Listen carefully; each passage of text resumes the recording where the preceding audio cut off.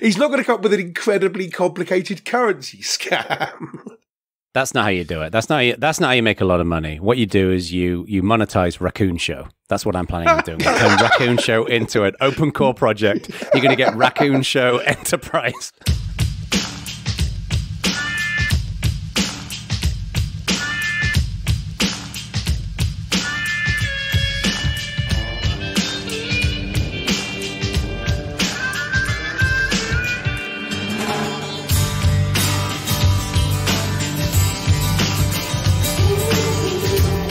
Hello, everybody. This is Bad Voltage Season 3, Episode 10, with my good friend Stuart Langridge and, of course, Jeremy...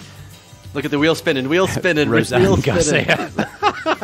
You have to prep this stuff ahead of time. Should have planned better for that one. I did not prepare for that one. So we are going to keep this very brief.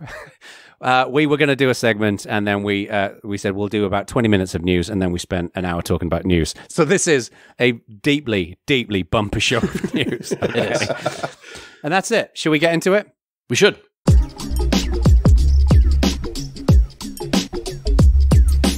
So it's time for the news, and we have, honestly, a loopy amount of news. I mean, some of this is due to the fact that we've spent time drilling in detail into big topics for the last couple of shows. But I don't know whether this is a sign that things are starting to happen again. That things are happening to talk about that aren't about the coronavirus, which is interesting. Yes, yeah. The coronavirus or the PlayStation 5. That's all I'm seeing in my Reddit feeds right now. These two are kind of related, but not related. Should we start with... Yeah? Go ahead. This is exactly the thing. You'd be amazed at what's actually going on. So a perfect example of this. Apparently, as if we didn't have enough to worry about already, some baby witches have put a hex on the moon. And that's what's causing a bunch of the problems. I have two comments. That's what's causing the problems. Two comments here. One, for those of you unawares, a fresh baby witch is defined as an inexperienced witch who should only be researching and doing protection work, because I did not know that. It is a parenthetical to the article. But also, normally I would write this off as just a funny news item. It's 2020. I have no idea. Yeah. I mean, I am honestly at this point thinking, hell yeah. Maybe it's witches putting a hex on the moon. I'm prepared to credit it as much as basically everything else at this point. Was it that doctor who came out was talking about how mental illness is from demon semen or whatever it is? That's the whole story that came out last week. It sounds like the same person. Oh, well. Who was saying that like aliens are responsible for some diseases. This was like this became like viral on Twitter. Oh, well, like, I mean, obviously, this witch thing came from Twitter, right? But it originated on TikTok. So these are not these are witches doing ceremonies on TikTok, apparently, which is a new experience for me. But okay, fine, do what you got to do. But yeah. the thing which amazed me, the thread is brilliant, right? Because about half of it is people going, "What the hell are you people going on about?" That is an appropriate reaction. Well, half of the remainder is people going, "Yeah, I buy that, man. That seems plausible." And then the rest of it is people pissing and moaning that these are inexperienced witches who are taking on spells and rituals which are too serious for them. And that's what's causing the problems. Not that, witches... But they're just they're just doing it wrong as witches, and the culture clash between these groups is fantastic. It is. It sounds like witches are the new AI, right? It's like could conceivably be used for good, but it's probably going to be used for evil if it's used irresponsibly. That sounds entirely right. I mean, I'm assuming Datadog now has a chart plotting number of witches in all of your products. It will soon. Alrighty. But this is not similar news, but it tickled my funny bone somewhat. Apparently, 14% of men fantasize about the voice of Alexa. That is now not you're talking about news. Alexa, the Amazon thing, right? I am, and everyone listening to this without headphones on, theirs has just woken up. Sorry. Now, I find this both unsurprising and surprising at the same time. Like, it's just a bit weird. Like, I know this is probably not the venue to ask you a question like this, gentlemen, but have you ever fantasized by anything that is robotic or fictional or anything along those lines? I've never fantasized about anything robotic. I'm taking the fifth on the fictional question. But this is so that was far too much information, and I've known you for a long time. So moving right along, this is one of those look at the source things. It says, but the survey only asked 1,000 people and was commissioned by a company that sells app-enabled sex toys. Yeah. Right. Okay. Yeah. So you go to perverts.com and that's the results that you get from Well, I this. mean, there is a slightly serious point here, and I appreciate we're in the middle of the funny end of the news segment and serious bits come later, but I always found it very fractionally creepy how an awful lot of Home Assistant voices tend to be female and unchangeably so. I mean, because I quite like... I've done talks in the past about how the role that a voice assistant plays is something like a Victorian butler or a sergeant major to the lieutenant or something like that. Yeah. It's slightly servile without necessarily always being so. But I don't particularly like that they're all like, yeah, and that voice will be female. It'd be nice if it wasn't always, you know. I always found it weird with things like tom-toms and stuff like that as well. It's interesting you say that because I had assumed, and I might be wrong, I have no idea if this is the case or not, that they primarily picked a female voice because it's a friendlier... It's a more human... Like, it just feels more human, right, than a male voice. It's a softer, more gentle voice. And that's why... But I think you're right. Like, maybe this is just some implicit bias and, like, they're like, women will probably be doing this work. I'm sure there's plenty of research out there for the companies that make these devices. I look forward to the follow-up him instead of her. Well, yeah, the film, yeah. Right. So, moving swiftly on from gender politics before we wade into waters that we really shouldn't be commenting on. No, yes, exactly. Did you see the thing about the book guy? This is brilliant. No. Bloke released a serious historical novel, and there's a section about dye making. Right, and this is, you know, fully researched, detailed historical novel, and there's bits in there where he gives the list and he says, so quoting from the book, it's fictional, right? So it's a historical novel. It's not a non-fiction book, but it's meant to be historically accurate. And he says, in addition, for the red I had used for a Breela's dress, I employed spicy pepper, the tail of the rid Lizalfos, and 4 Hylian shrooms. At which point, a whole bunch of people popped up and went, you know, all those things are out of The Legend of Zelda Breath of the Wild, right?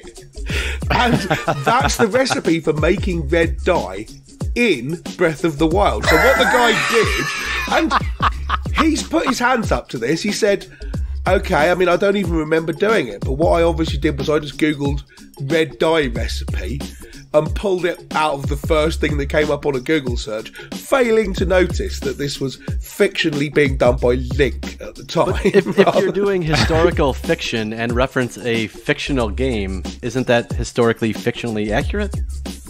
I would like to... no, frankly. I was going to try and come up with a long way around this, but no. At no point in Moby Dick does Homer Melville go on about, you know, Populous. This is not... Wow, Populous, okay. Hey, Moby Dick was written a long time ago, right? They hadn't seen Legend of Zelda Breath of the Wild. Maybe the original Legend of Zelda. But yeah, I thought that was a cautionary tale for all of you Googling without actually reading what your results are. Yeah. Should we have some slightly more serious news? Mr. Bacon, do you want to I think we kick us off? should. Yeah, did you see recently the Linux Foundation announced their public health initiative, and there were a couple of projects that were contributed to that. One was called COVID Shield, if I recall correctly, and another one was called COVID Green, which was built by I don't have the name of the company in front of me, but an Irish company, and they did a whole bunch of. They actually put it into action in Ireland, and they got some interesting results from it. And they basically contributed these two apps to the foundation, and they're basically focusing on COVID contact tracing, which we've obviously talked about quite a bit in the past. And I think they're primarily using the Google API. Right now, and they're going to be using the Apple APIs as well. So, this is very Linux Foundation, like a collaborative project where, a bunch of members in there and they got a bunch of open source projects. So what do you guys think of it? I mean, I think this is a good thing. Like, I can't say it's a bad thing, but what do you think? I don't think there's anything you can possibly complain about here. I mean, the Irish Health and Safety Executive, got the contact tracing app built. The code was open source. It's published on GitHub. They've now donated it to the Linux Foundation's public health project. So it can be used in loads of other places. A bunch of other countries are picking up on these apps that have been open source. I mean, this is exactly how it's meant to work, right? This is how we want it to work.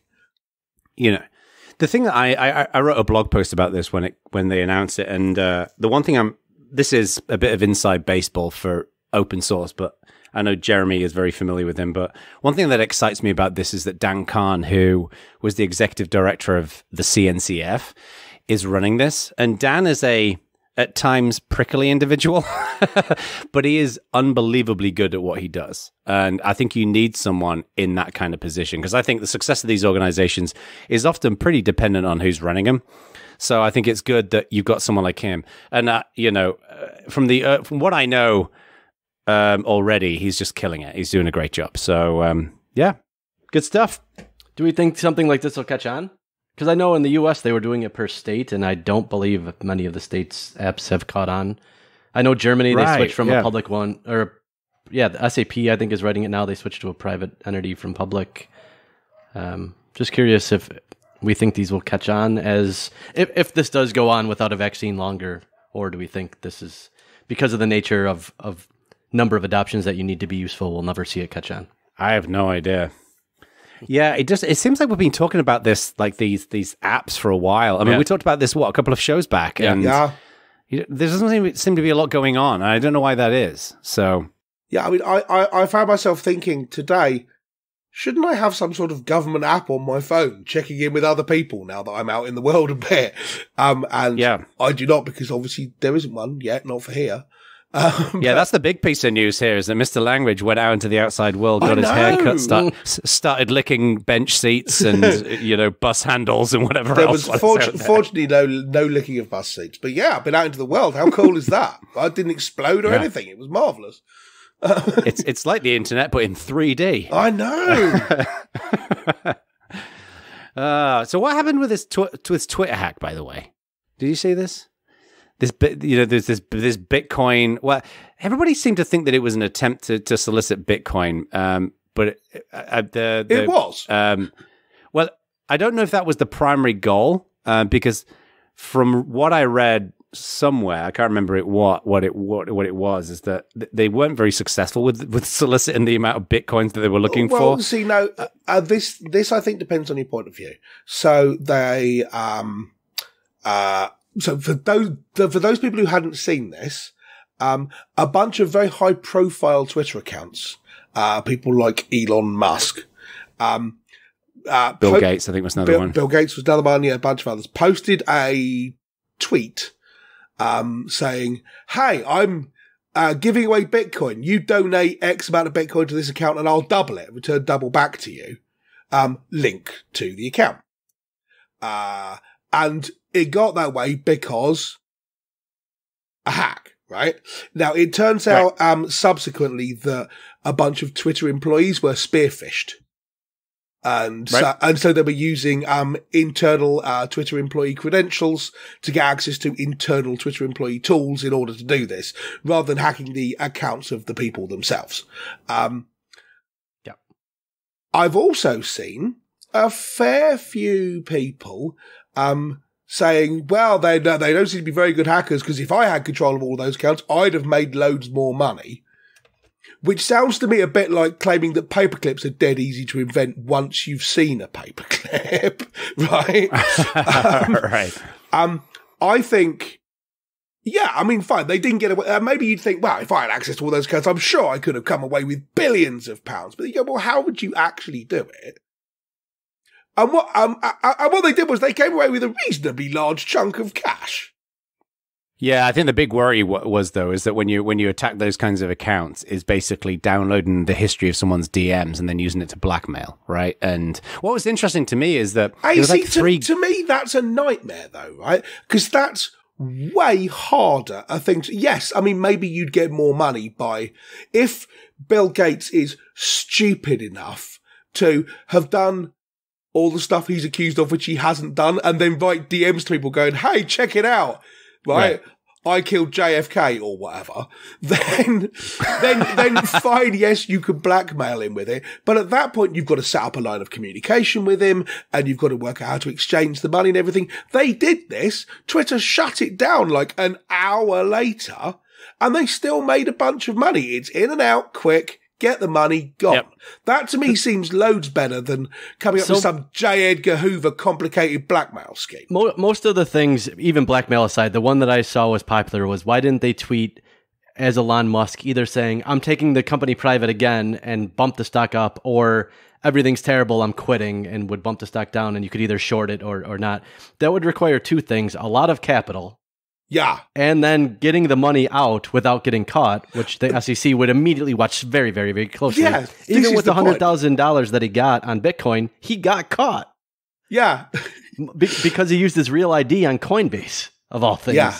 So, I mean the thing is not making the money, it's not getting caught after making the money. And most of the ways to make money, it turns out, like, it's easy to get caught. Yeah. Well, let's not also forget the primary perpetrator of this crime is a 17-year-old boy. So, yes. Like, a big chunk of this, I think, is just a young kid fucking around. Who made over $1 million on a previous scam, got caught, and didn't get prosecuted because he was a minor.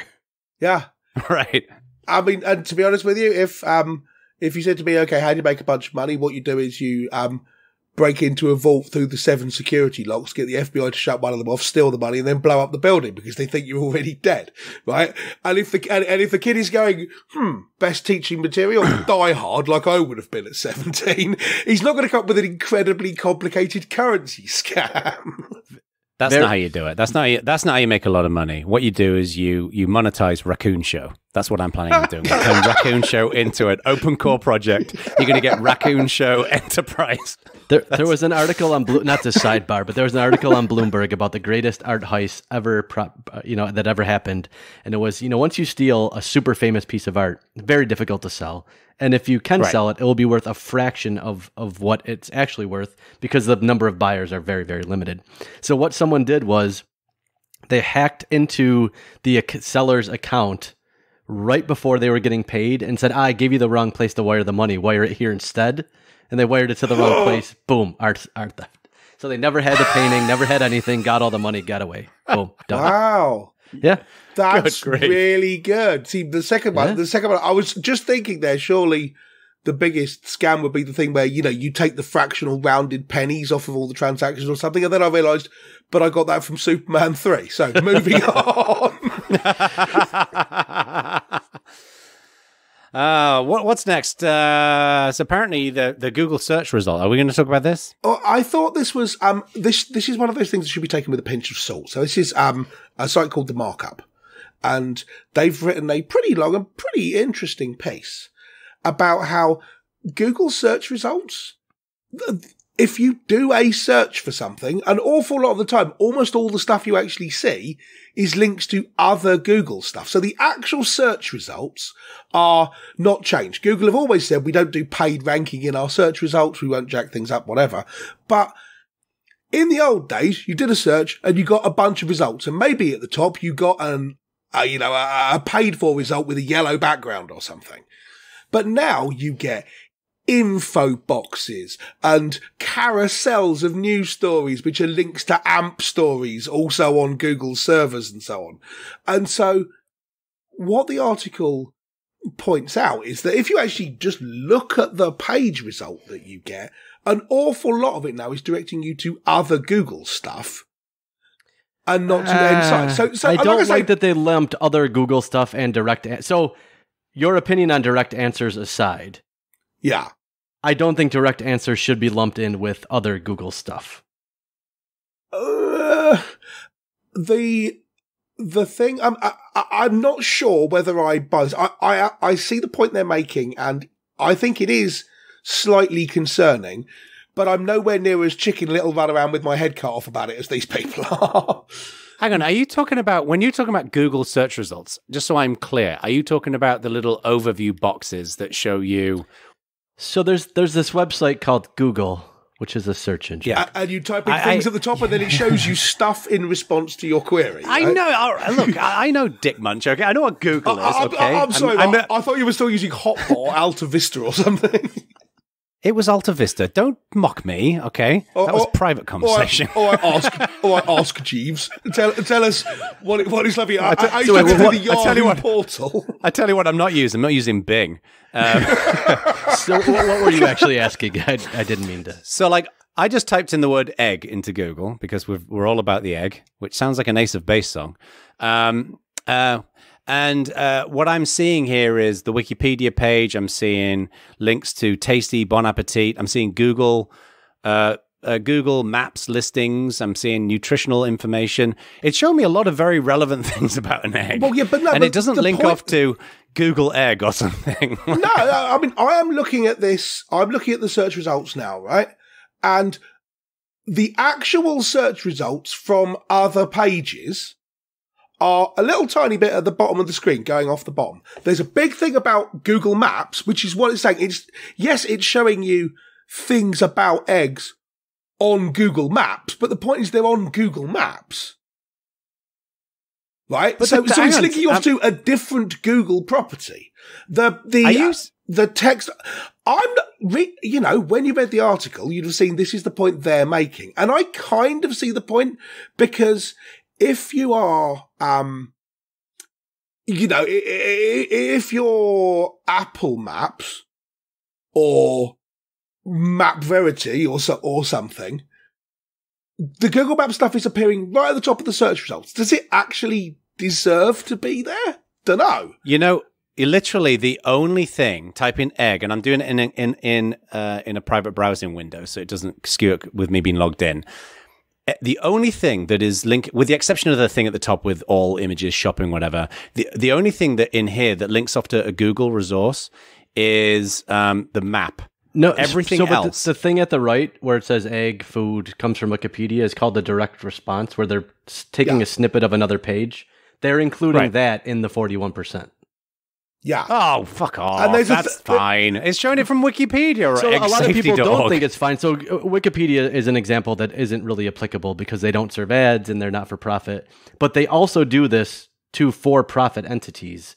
And so instead of then clicking through, you're just getting the information you need. And so that's where... Let's type in Apple. The thing directly underneath the Wikipedia link for me is the thing which says top questions answered, which has a bunch of videos from people, and clicking on them doesn't take you off to another website. I don't know who produced those videos, where they came from. It's just a video of Gordon Ramsay talking about this stuff. Who did it? Who created it? Who paid for the video? Don't know. No idea. None of that shows up. So as I say, I'm nowhere near as worried about this as these people writing this thing are, but I can kind of see their point that the actual thing taken up with what we used to think of as the Google search results is now being pushed down quite a long way by things which interpret their search results for your own good. I don't know. I don't buy it. I think the vast majority of this page that I'm seeing is useful content that links off to other resources. The whole thing about those videos, those top questions Yelp very much disagrees with you, for example. Yelp? They're one of the ones that sued over this. Oh, well. One search engine has got, sour grapes over another search engine. Movie at 10. Okay. Well, it ought to be pointed out, and I have no brief for Yelp here, because if their company dies, I'm fine with that. But that was hardcore, dude. First of all, they're terrible, and secondly, they barely exist in the UK. So what do I care? Right? If you want restaurants, you should be looking at Zagat or something. Anyway, if you are Yelp and your business model is collecting information about things like businesses and exposing them to people, and then Google go, you know what, we're going to invent a rival service and then just bake it into the top of our search engine, they kill your business overnight. And that is exactly what Microsoft got busted for on the antitrust thing in the late 90s, right? By going, we are dominant in Windows, so we're going to make everyone use Internet Explorer just by shipping it by default. That's exactly the same thing in my mind. I don't think it's the same. Oh, which is fine. I think we're talking about apples and oranges because which like, are very similar, as we have said before on the show. They're both fruit. It's not like comparing an orange and the moon, right? You can eat them. They're roughly the same calories. They're roughly the same size. All right, they're roughly the same shape. Guys, you two are it's a crappy analogy today. All right. I think we're talking about apples and chickens. Is that much better? Well, that sounds like quite a nice dinner now. Chicken apple. I'd like apples and chicken. Chicken apple sausages. Anyway. Sorry, that'd be delish. I love chicken apple sausage. Anyway, shall we move? What are we talking about right now? The oddest 90-second segue to a segue to a segue. Wow. Well, let's bring us back on topic. Apparently, the US government have commanded Microsoft to buy TikTok. This is something. This is this is so much to unpack here. This is legitimately probably a segment. I don't even know where to start. I read this and when I saw people talking about it on Twitter and I assumed it was a joke. Well, I thought this was going to be satire or something. I'm looking at it going, what? This can't be real. And I still don't think I actually understand it. I mean, are Microsoft doing this specifically because they've been ordered to by the White House? Well, let's explain what happened first. Yeah, right? so if you could, because I've tried to understand this and read about it, and I don't get it. My internal infrastructure just fritzes out when I think about this story. So please explain it to me. I only scanned this, and I'm sure Jeremy will be able to follow up with more information. But from what I understand, you're not supposed to rely on that happening. Why not? Look, would you rather depend on Jeremy or my brain? These are two not totally unreasonable points. I will recuse myself from said discussion. You talk about apples and chickens. So anyway, Trump made an announcement the other day that he was planning on banning TikTok. We've talked in previous shows about privacy concerns with TikTok. They are owned by a large Chinese company, and they have some American operations. And the company swears blind that the information in TikTok is not going back to the Chinese government or anything like that. Anyway, Trump said he was going to ban it, and Microsoft had announced that they were in negotiations and talks to buy TikTok or the American bit of it from this company. And Trump basically then came out and said, I don't mind a sale going through, but the American government will have to receive some of the money, which, at least from my understanding, has never happened before. Is without precedent. Oh, no, it's happened. It's happened loads before. It just wasn't the president doing it last time. It was Capone. How is this reasonable? So the thing that's confusing is not only that, Microsoft released the following. Microsoft fully appreciates the importance of addressing the president's concerns. It is committed to acquiring TikTok, subject to a complete security review and providing proper economic benefits to the United States, including the U.S. state, the Treasury. I legitimately don't even know what that means. How would the Treasury be in any way, shape, or form involved? Yeah, I mean, and it also seems like Microsoft are just rolling over on this. I mean, and this the other is ridiculous. thing that's weird is it says the two companies have provided notice of their intent to explore two companies here, by the way, are Bytemark and Microsoft. A preliminary proposal that would involve a purchase of TikTok service in the United States, Canada, Australia, and New Zealand, and would result in Microsoft owning and operating TikTok in those markets. So will there then be two TikTok apps, and it depends where you download it from? And then I think the it's main quite concern possible with TikTok is the algorithm is completely a black box. And unlike something like Facebook, where you can only share with your friends or make public and it still has to get found, TikTok recommends anything on the platform to anyone on the platform. So there is a large amount of because the algorithm is a black box, there's a large amount, theoretically, of sway that the Chinese government could have over what is popular and what is not. Which I see the legitimate concern there. but I just don't understand how you have the same app owned by a different company. And like India's already banned it, but India's not on this list. So then how, like, there's more questions than answers here. But anyways. Well, I should point out, very briefly, Byte Dance. Oh, sorry, I did say Byte Mark, which is... You said Byte... Now, very incorrect. Much as I appreciate Byte Mark... Matthew Block is going to be a very rich man. Yes, much as Byte Mark do delightfully provide our audio hosting for this podcast and for previous podcasts, and we appreciate them very much. Thank you very much for that. They do not own TikTok. Yes, they do make us dance repeatedly, though, for their services. But, yeah, I mean, literally, all that stuff you're describing, I keep thinking, what? And... It takes a bit for the US government to go, this is terrible. This is software giving information back to the government, and we absolutely have to put a stop to it in a world with Prism in it. And I'm assuming the team who built all the stuff that Snowden released didn't just down tools the day he walked out with a USB stick, right? So what have they done in the last 7 years? They didn't just go, oh, well, everyone knows about it now, better stop. That was... all the stuff that was described then was state of the art 9 years ago. What's happened since? So it wouldn't surprise me in the slightest if you look at a lot of the US laws, information could flow back to the US government. Especially since they've now apparently got to have a piece of the deal, which is, I don't get it. I mean, this is just, you just go, what? The US Treasury part is, legitimately baffling. It is. Yes, Jono's point, it does seem like in a world in which Apple went, no, we're not unlocking a phone for you, the FBI will fight this all the way up to the to the highest courts. The Microsoft have just gone, okay, fine, I guess we'll buy TikTok then. So I don't know what the US government can do. Are they going to go, hey, if you don't do it, we'll all switch to Ubuntu? I mean, that would be cool, but I don't think that's Microsoft. You think they go, nah, man, we'll call your bluff on this. I mean, I don't think they've in any way, shape, or form asked Microsoft to buy it. I think Microsoft is looking at it as, here's a very popular app that is going to be a fire sale price, because if it gets banned, that's worth nothing in the US. So any value they extract. I mean, Google could potentially buy them. I don't think they have the political will to do so. I think Facebook would be antitrust immediately. So I don't know where another viable buyer would be. You think out of a clear blue sky, Microsoft just decided, yeah, we're going to buy TikTok, and it's got nothing to do out of the clear blue sky. They're one of the they have some of the most money on Earth as a corporate entity, and are looking to compete in new markets where they're not doing well. And this is a new market where they're not doing well. I get that it's a reasonable thing for them to do.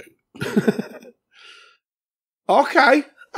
So there's no influence going on here at all. They had conversations with the White House which had nothing to do with this, and then decided to buy TikTok. I think they're one of the few companies that are able and willing in 2020 to write this check. Okay. I agree. I agree with Jeremy. They've got massive amounts of capital, and this is an internet sensation. It's a way into having an influence on a younger demographic who they can then sell Xboxes to. They can sell Surface tablets to. They can do all kinds of stuff. The only other conceivable buyer I would see would be Amazon, because they have the money and already work with the government closely enough that they've taken a stance on that particular issue on the other side of Google, as has Microsoft. So they're the only other company, and I personally don't see it, but I mean, it's theoretically possible, I guess. I think SUSE were going to make an offer as well. I'm sure they'd make an offer. I don't think anyone would listen. Bad Voltage could also make an offer. $50. How many Space Raiders are we? Well timed. How many boxes of Space Raiders are we willing to pay for TikTok? Oh, I'd forgotten about the Space Raiders thing. Gosh, that is a throwback to quite potentially season 1, not even season 2. That was a while ago. Yeah, that was a while back. So now I want Space Raiders. My inclination on the Microsoft and TikTok thing is, because it's all unbelievably windy speculation at the moment, I think you're right, and this could be and possibly should be a segment. So if we leave it a couple of weeks to develop and see what happens, So that's the other part, is it's, as we're recording, still a lot of this is breaking. So information that you will have when you hear this, we will definitely not have had when we're recording it. So curious, like the next week's going to be super interesting for this topic. I did at first wonder. I mean, unfortunately, the deadline is before this. I wasn't wondering whether Microsoft were planning on doing a sort of Merrick Garland thing of going, yeah, we'll do that, and then not doing it until November, and then going, oh, we don't have to care anymore. But, you know. Well, so September 15th is the clock, I guess. Yeah, currently. The deadline. That clock could change, but I have a related question. Given the fact that this, at this point, it's looking fairly likely that this entire show is going to be about news because we're running out of time to cover our main segments. Rapidly running out of time, and they're not even halfway through the news in this doc. No, we're so well organized. But so we might have a little bit of extra time. But I wonder. I'm curious to see what you guys think. Like TikTok has definitely become like a big thing, right? Twitter and Facebook as becoming increasingly under attack for lots of different reasons. You know, there was the whole, like, all the advertisers coming together with Facebook and doing the boycott. Twitter has been under fire for a long time. You've seen, like, some people on the more conservative side of politics they set up that other network. I can't remember what it's called, but there's a different social media network that's trying to take people away from Twitter. Do you guys think that social media is just becoming a lot more fragmented now? Because it seems like, you know, years ago, like 5 or 6 years ago, it was all about Facebook, and then Twitter kind of came in and things evened up a little bit more. But I feel like things are starting to fragment and people are just losing confidence in any of these individual platforms. What do you think? Well, I think there's a big externality here that as each individual social network gets busted for various things. So people start to lose trust in Facebook. They're not just losing trust in Facebook and all jumping ship to Twitter, or people aren't just losing trust in Twitter and jumping ship to Facebook. In addition to, if you screw up, it not only does it decrease the credibility of your own service, but it marginally decreases the credibility of social media as a concept, which is why in an awful lot of, if you read media op-ed pieces about why the world looks like it does at the moment, they won't normally say it's, you know, one of the reasons is Facebook or one of the reasons is Twitter. It'll be one of the reasons is social media. Yeah. And I think that's largely because, yeah, there are differences and nuances to the way they do business, but each of them are essentially attempting to create an environment which is borderline addictive to get you to keep coming back. And it accentuates, bad news rather than good, pylons rather than hugs, you know, however you want to look at it. And that's the social media playbook as a whole. It doesn't really matter which social media company you are doing it. Arguably, if you built a social media network which didn't do that, like, I don't know, Mastodon possibly, or maybe it does if it got popular, then I don't know whether you'd call it social media. We'd probably need another name for it.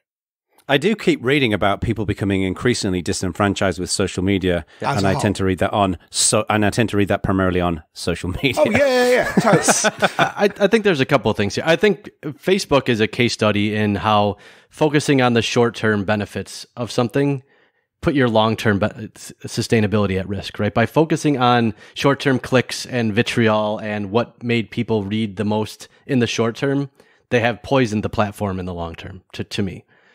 I think people trust social media less because, as it's clear, at least in the United States, but I think given what happened in other countries as well, people trust people less than they have in a very long time. And that's regardless of whether they're credible people or not credible people. The word credibility almost is changing, and I think that's having really a systemic impact on society, and the change in social media is more a reflection of that change in society than it is anything to do with social media. People are certainly trusting information less. I see that's interesting. Just before, because I want you to come back to that point, Jono, but Jerry, you're describing that as cause and effect, that social media is reflecting an increasing distrust in society. But I think it's also a contributing factor. Well, yeah, because I'm not sure whether I buy this, but it is not at all hard to find people who firmly do believe that social media is the driver of that change in society, not a recipient of it. So I don't think it's just social media. I think it's clearly, I was of the mindset when I was younger that the internet was going to be one of the greatest common goods that man had ever produced, because access to, as someone who believes that education is everything, access to information to me at the level that the internet enabled, the possibilities in my naivety were almost unbounded. And it turns out what happened was the negative aspect of that I underappreciated, and I think like we in tech, it's become clear to me, have like a Pollyannish problem. We don't realize, we take the most naive view of a lot of the tech that we offer without realizing the serious societal implications that some of this tech has. And now 2020, like that's coming home to roost in a big way. But isn't it just reflective of people? Like if you look at the internet as a whole, which is obviously quite big at this point, and I appreciate the fact that I am an eternal optimist here. But I would argue that as a general rule, the internet has been a force for good, but there's always dark sides to the internet. And that's the same with humanity, right? Like you're always going to get, as Jim Jeffries says, you know, the reason why we have laws and the reason why we have rules is because some people fuck it up for the rest of us. And right, and that's the reason why you have to have that. Isn't the internet just a reflection of humanity in that regard? But I think it has enabled very fringe, very dangerous mentalities to proliferate in a way that just wasn't possible before. Right, that's true. But isn't that then outweighed by the proliferation of good people, of kindness, right? I mean, I get to see... I wish I could say yes, and I think I'm not sure, and we'll soon see. This is the thing. If you'd have asked me that question 5 years ago, 3 years or 10 ago, years ago, quite possibly if you'd have asked me that question in... in 2018, I might have said yes. Yep, but now, looking out the window, at the world, reading the news, I honestly don't know what I think about that question. And part of the point here, I think, and this is very big picture philosophy stuff now at this point, this discussion, but I think Jeremy's point about taking that Pollyanna-ish view, saying we as technologists, we just create neutral tools. What's done with them is not our responsibility. It's a very scientific mindset, and the scientific community are also rather guilty of going, we just make discoveries. What happens to them? Nothing to do with us. And maybe we should be thinking about this sort of thing earlier. Even if this technology that we're currently inventing has the potential to be used for good, maybe we should say, maybe we shouldn't do this, even though maybe we're prepared to sacrifice some of the good things that we could potentially get from it in order to avoid the bad. And historically, the tech community has gone, that decision's nothing to do with us. We just invent. That's up to politicians and the public and the media, what happens with these weapons that we're placing into people's hands, nothing to do with us. And I'm starting to believe, I haven't by any stretch completed this journey, and I still don't know whether I totally believe it, but I'm starting to think that naivety is problematic, and we ought to take a bit more responsibility for putting these things into the world. Oppenheimer realized it when he said, I am become death, the destroyer of worlds. I don't see Zuckerberg having that moment of clarity.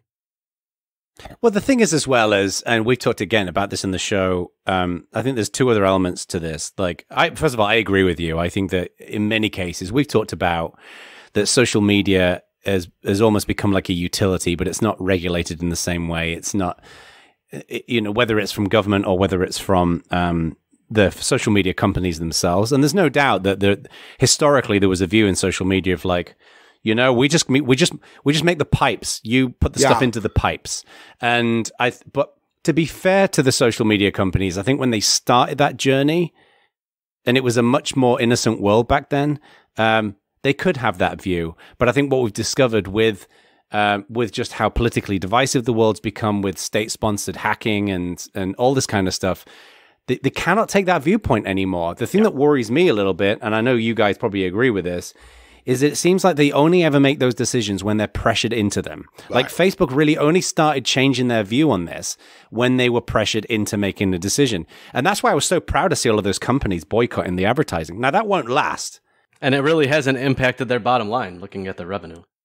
Right. Surprisingly. But I think that what will change Facebook is because they're just a giant advertising machine. And if companies seriously consider moving away, then that will change the policy. The tricky thing is, putting it bluntly, there isn't any other platform that is anywhere near to as efficient and as effective as an advertiser as Facebook.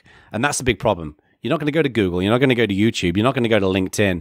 So advertisers really got nowhere else to go. And I think that puts them almost into the same kind of dependence we are in with Chinese manufacturing. I think a lot of people we don't like the way that the Chinese government treats, their human rights record and all the rest of it. But a lot of companies are we can't sell devices if we get them made over here at the price point that consumers want. So they're kind of dependent on that manufacturing piece. And I think almost advertisers have become dependent on Facebook.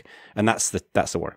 Well, I think the lesson that the supply chain as a whole learned during this COVID, that same lesson will be learned again then, if that's the case. Yes. This is the thing. I mean, you've heard me say in the past that, you do the 5 whys, the Toyota thing, on why is this a problem? Why is that a problem? Why is that a problem? You do it 5 times.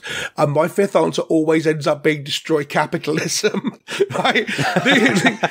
This is a perfect example of that. If you ask companies to choose in between, should we advertise on Facebook and, make money and get our product out there, or should we walk away from Facebook on principle because there's a better world in the future, even though it costs us a bunch of money now? Everybody chooses money. And arguably they should do. I think you are massively oversimplifying.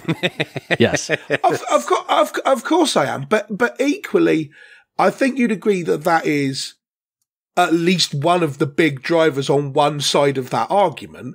But I don't know a way of fixing that. We have a society which is optimized around money. That's the way it works. You can't fix that unless you destroy capitalism, which I don't want to do, because I quite like the fact that I could talk to you guys over the internet. Check it out. This is really handy.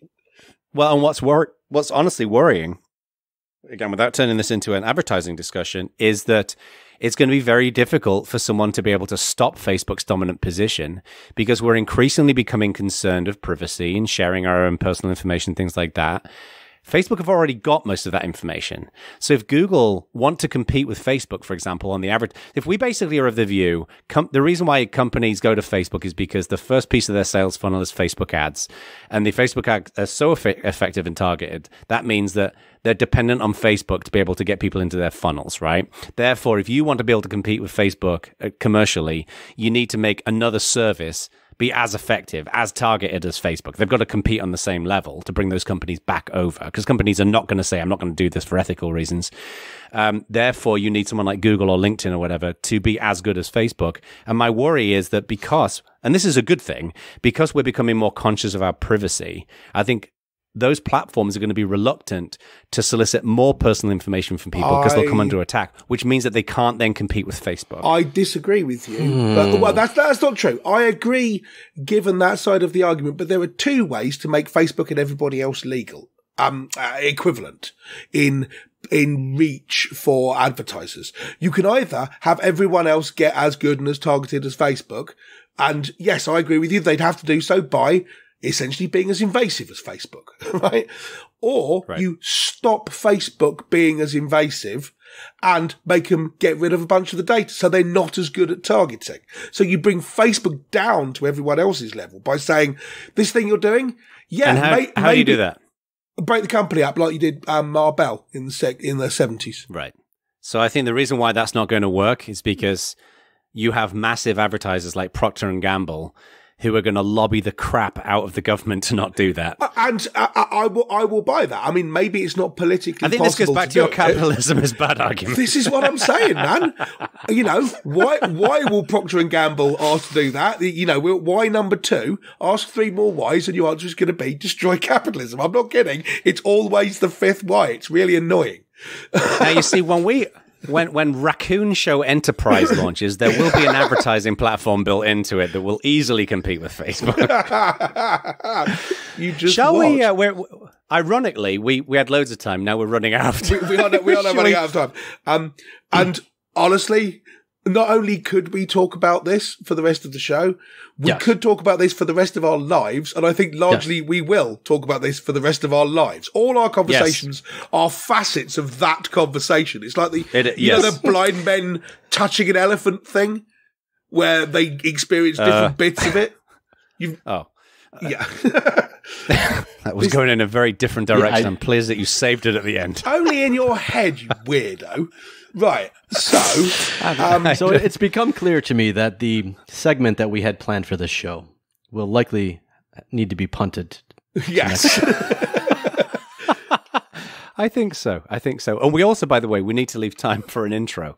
So we have two more. Do we have time to cover those two? Well, I think we can quickly spin through these, can't we? So very briefly then, the Spotify CEO has basically complained that musicians aren't working hard enough and that's why they don't get enough money. Yes. I thought it was interesting.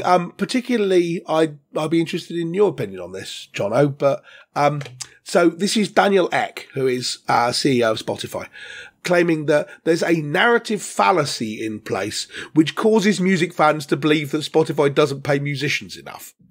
Right? I think that narrative fallacy appears to have been caused by a bunch of musicians going, Spotify doesn't pay us enough.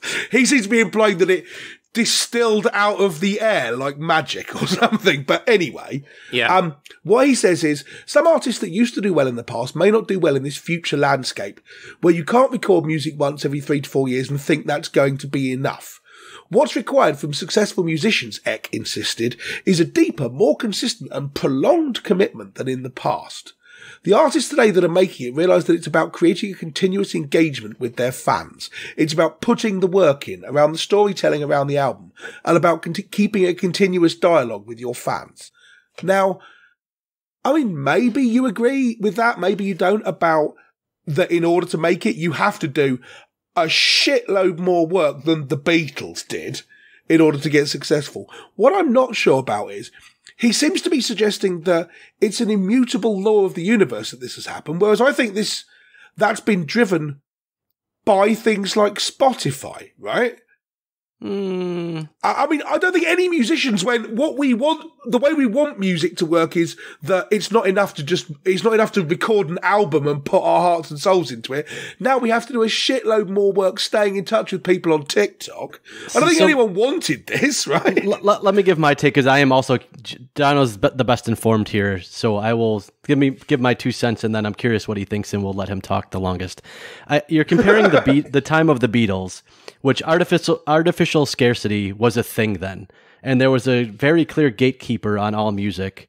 And that gatekeeper kept the supply very small and very controlled. And from there, those people were very famous.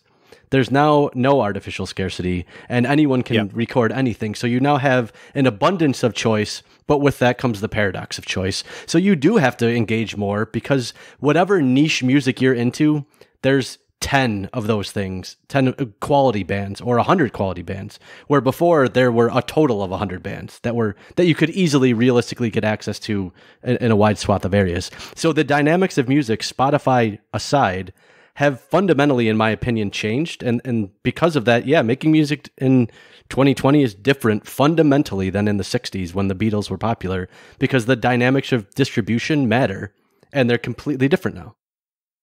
Yeah, I completely agree. I completely agree with you, Jeremy. I think he's right. Like, I think the way the music industry operates today, you do have to do that. Like, the bands that are successful, it's a hard road, you know? I mean, AC/DC said it's a long way to the top if you want to rock and roll. I think it's a longer way to the top than it's ever been. You can get the visibility, but you are a drop in the ocean. And that's one of the reasons why I think bands are doing things like, they're making whiskeys and beers and they're selling merchandise themselves, and they're doing virtual gigs, and they're doing all kinds of stuff, right? Spotify are a cause. I agree with you as well, Ak. Like, the reason why we're in this world today is because of Spotify, but the reason why Spotify is successful is because consumers wanted it. And as a music fan, I love Spotify. The one thing I disagree with him in that piece is where he said that he alleges that many times artists have expressed that they're very happy with their royalties. I think that's complete bullshit. I think if you are Iron Maiden, or you are Muse, or you are Beyonce, then sure. But if you are a jobbing thrash band, and you're just trying to get along, I don't believe anyone's happy with their royalties on Spotify. More importantly, think back to the last time we had an argument in this show about something. I would like to point out that loads of people agreed with me in private email, which I'm not going to share with you. How is that an argument for anyone who's over 5 years of age, Daniel Egg? That doesn't work. So interesting you say that, because people actually agree with me privately as well. Isn't that interesting? I mean, wow. I think honestly, it's not even an objection. It's a sense of sort of disquiet and disillusionment about this. Given your explanations there, I'll buy that. I'll buy that given that music is distributed fundamentally differently and there is no artificial scarcity anymore, even if that was largely created by Spotify, whatever. Yes, things are different now. But I don't know if you look at the world, the music industry now, and say, and ask the question, is it better for artists? I'm talking about, not for consumers. Is it better for artists now than it was? And I don't know the answer. I think it is. I think it's great. Well, I think it depends. I think it's harder to make money in music today than it has been. But I think in many ways it's a lot better because, first of all, you can attract an audience. You can get access to an audience. You're not dependent on a record deal, that was always the major blocker for most bands. Right. But secondly, the cost of making music, like I can record an album in this room right now that will sound as good as a commercially available album.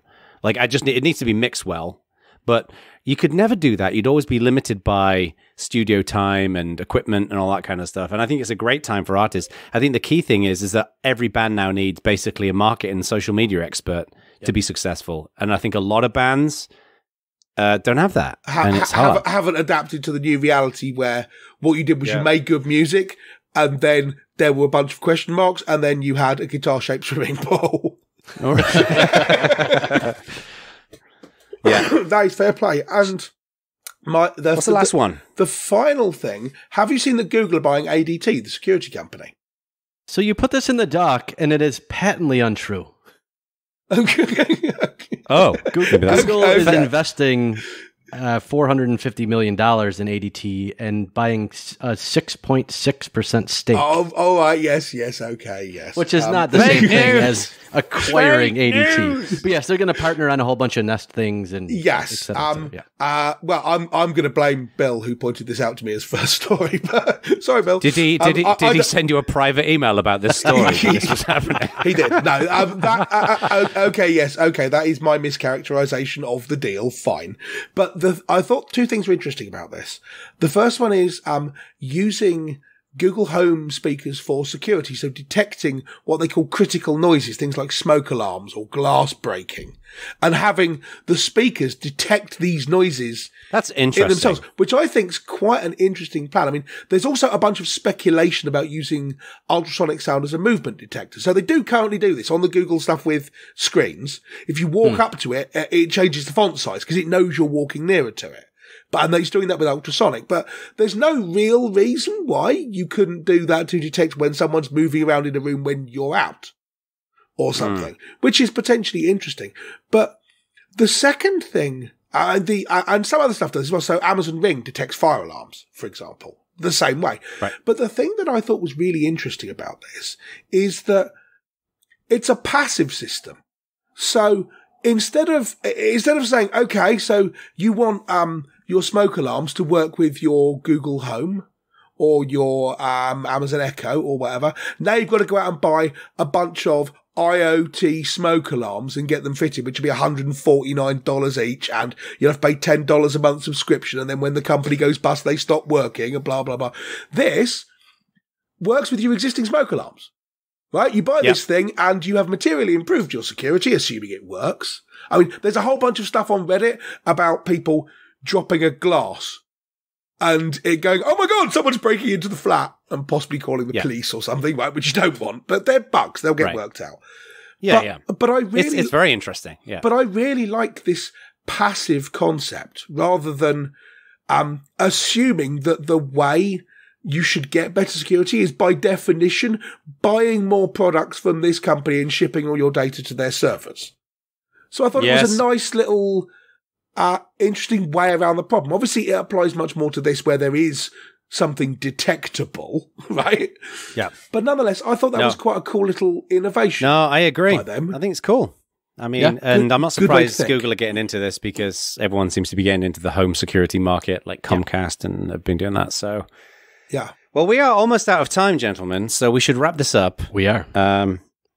So this has been a bumper news show. It's been the bumperest of bumper news shows. So, boys and girls out there, be sure to go onto the Slack channel and go and let us know what you think about all these different topics. We always love to see what you think. Yeah.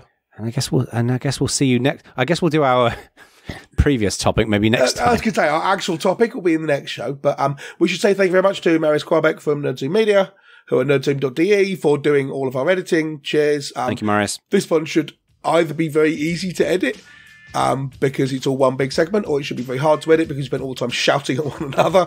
I don't know which the truth is. Indeed. And there lies the problem. All right. Latest, folks. Later.